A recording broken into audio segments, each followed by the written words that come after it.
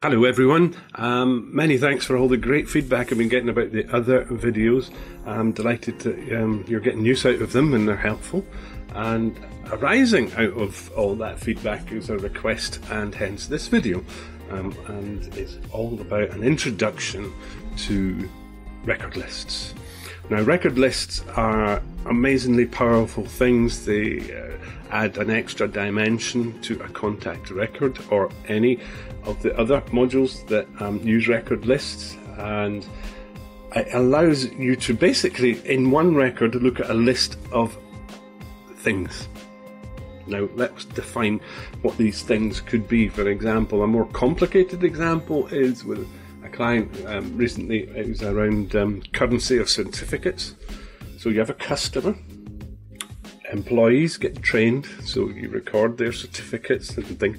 We do that with record lists. So there's many little records in a list attached to the employer's record, the customer's record, because remember, the customer is the center of the universe with Flowlu. And so able to then have currency fields and all sorts. Now, one of the key things about record lists is essentially they're empty until you do something with them. When you create a new record list, it just has a name field, just for the sake of having something. And I even delete that. So it is so bespoke. And that's the power of it. Talk about making it your own. Record lists is actually the best example of that in the whole of Flowlu, because it's just entirely kind of like automations. It's kind of empty until you do something with it.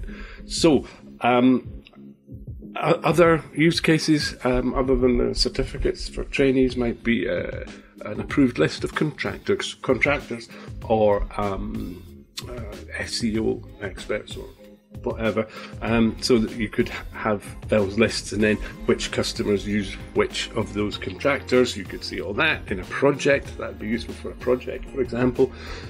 And then the one that we're going to do today, and I'm going to walk you through left to right, and so that you can get up and running, is actually meeting notes. How to have your meeting notes attached to a record, because that's a great example again of how you've got one contact and you could have many meetings with that one contact.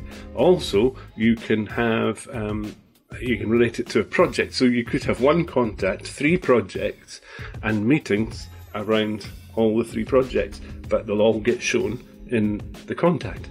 Isn't that brilliant? It's actually, once you get the head round the notion of it, and it just needs a little bit of planning for the custom fields, because you can't use standard fields. It's only custom fields that you can use. And once you've figured that out, then you make it really your own, and it becomes even more powerful. And then Flowlu becomes a more important tool, because nothing else can do it, because you've built it in Flowlu to do it. So let's, without any further ado, let's get and dive in. Let's get on with it. So, how do we do it first? Well, we've got to create the record list first. So we go into here, the menu, and then get record list. Now, of course, the usual caveat, of course, you're not going to see any personal data in here. This is my kind of training Flowlu, my development Flowlu, and your interface may look slightly differently because Flowlu gives us nice options. But I'm giving you enough pointers, I hope, for you to be able to get around to yourself. So we go to record lists, and we're going to hit that plus sign, and there we go, add list. We're going to call this meeting notes, and I like to check comments on the item page, and I'll show you why later, because it's good. But basically it allows Flowlu has that kind of module that is with the CRM record and projects and everything, where you can just have a feed. Well, you can attach that to a list record, a record list record. And once you've done that, then that's great. It's once and done. There you go. So, nicely set up. So we have our record list meeting notes. Now we need to populate it with custom fields. So we go to settings, we go to custom fields, And then we've got all the places that we can put custom fields all listed here. And there is, in custom lists, record lists, is meeting notes. Now, as I said, there we have the name that we're shortly going to delete. There must always be a record for a field in a record list to make it active, you know. So we add a field, because what I don't want the name, because I actually want it to be looked up, connected. I want the connection of this record list to be the contact name. How do we do that? Well, we create a custom field called name, and we go nearly to the bottom and we select object picker, then save. Now, here's the thing, we haven't selected yet what object Flowlu has to pick, so we've got to tell it. So we click on that, and here, entity type to connect. This is what we want, and we want CRM account. Don't worry about the other things just now. I'm giving you everything that you need to know to get up and running. You can explore other things another time, but this is what you need to know, okay? Now we're getting rid of the name, which we do by doing that. Now, what else would we want to record a meeting? What data?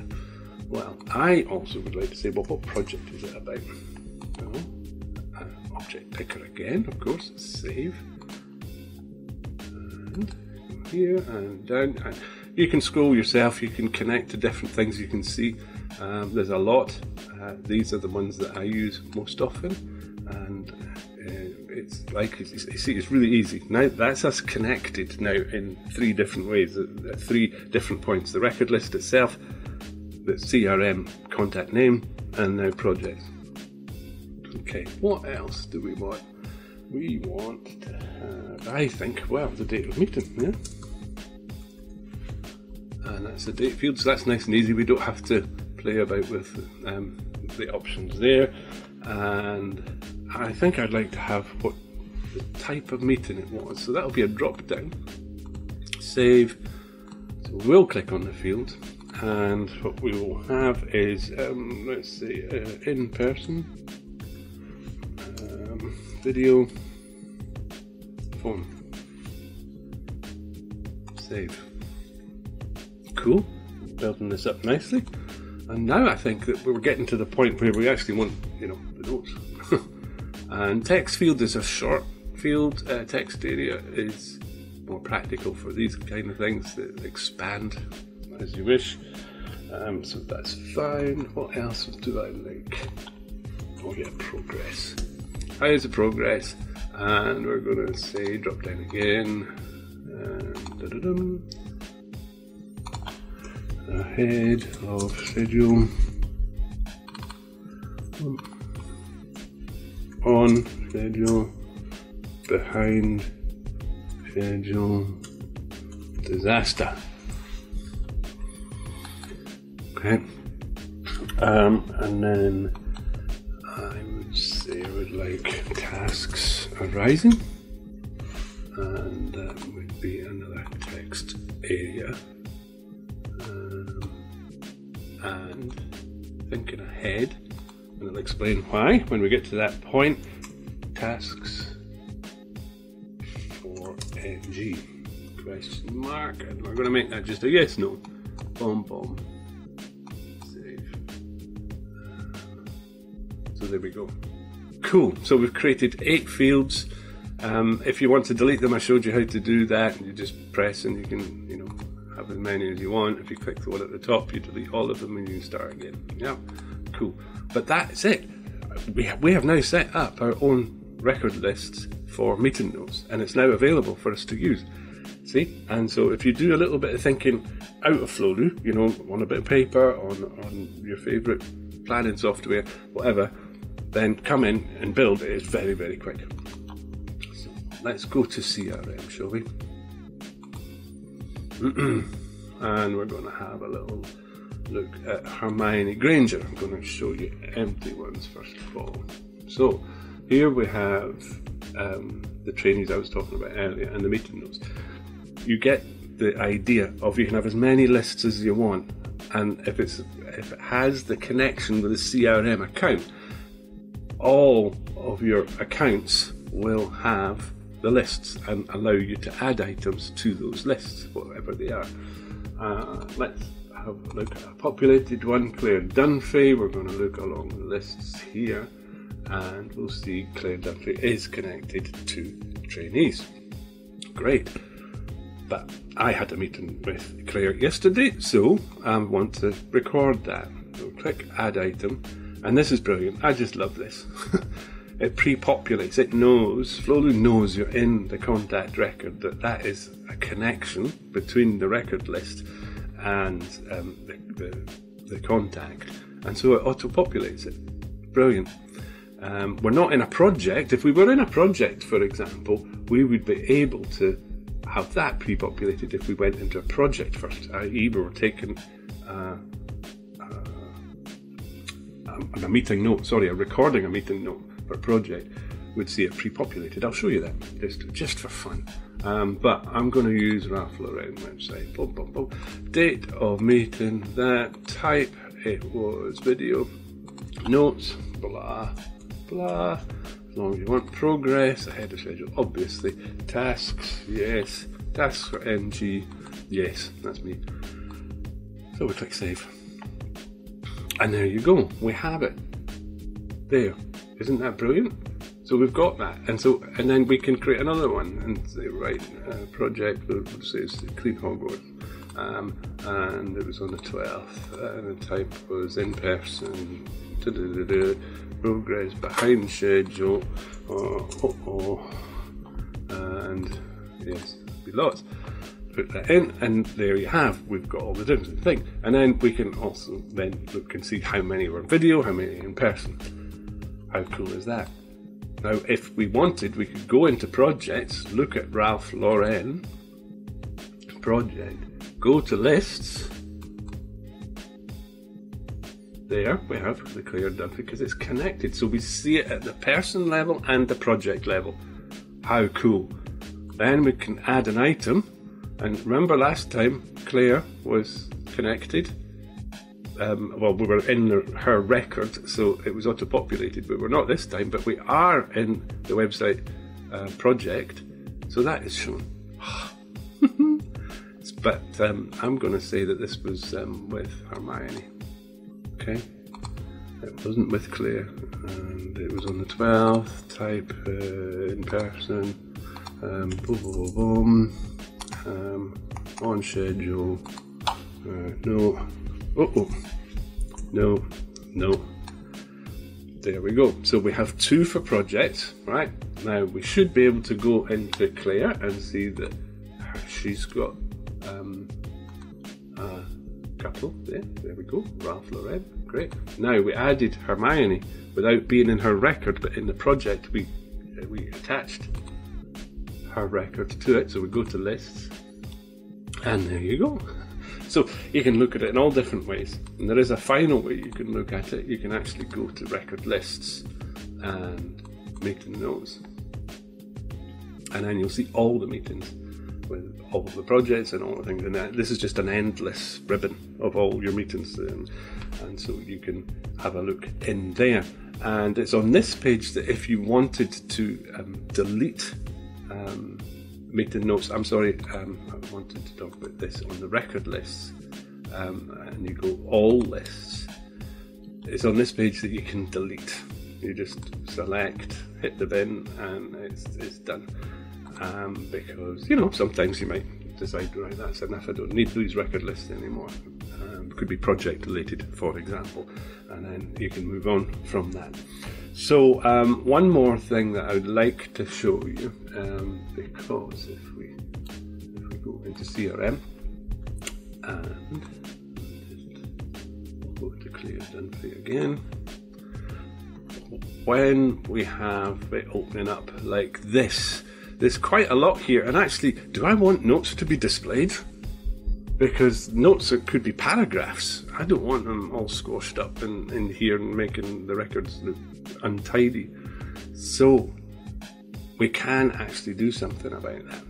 And how we do that is we change the visibility of what is shown.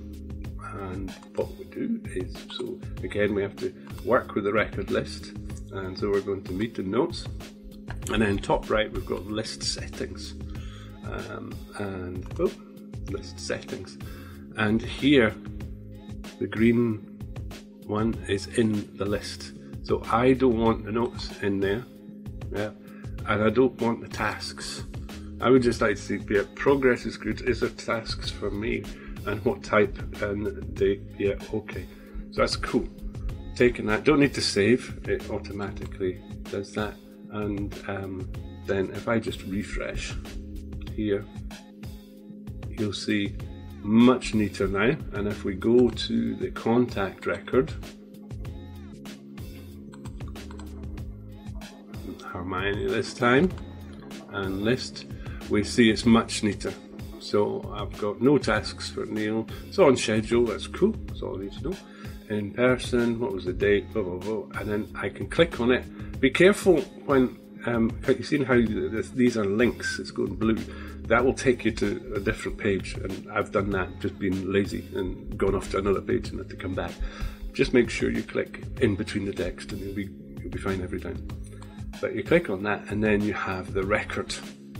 And so that would be all your notes and anything. You can attach files and all sorts of things, and you can actually edit it by clicking the pencil, and you can edit, because you can say, well, actually there was tasks for me, and so both that's there. And remember I said about enabling the comment box? Here you go, this is it just here. This is just a standard Flowlu module, particularly good if you're working as part of a team, because you could add somebody or request a response for somebody in the team. Say, hey, we had this meeting. Could you, let them have a copy of the meeting notes, for example, and then you would have a conversation around this record. So that is record lists. That's it. They need a bit of thinking about in terms of what you want it to do and setting up what custom fields you want, but it's massively powerful and so brilliant at making Flowlu all the more important to your business, because it does your stuff. It means that other platforms can't do it because they haven't been set up the way that Flowlu's set up to do it for you. So I thoroughly recommend that you have a look and see how they could help you. Start by building your own meeting notes, because the chances are you are going to have meetings and you are going to need notes. So do that so that you feel familiar with it, and then by all means get in touch and ask in the threads below about ideas and if it can be done, and I'll be happy to help. And above all, I hope you find it useful. So thanks for your time, and look forward to seeing you next time. Take care till then. Bye bye.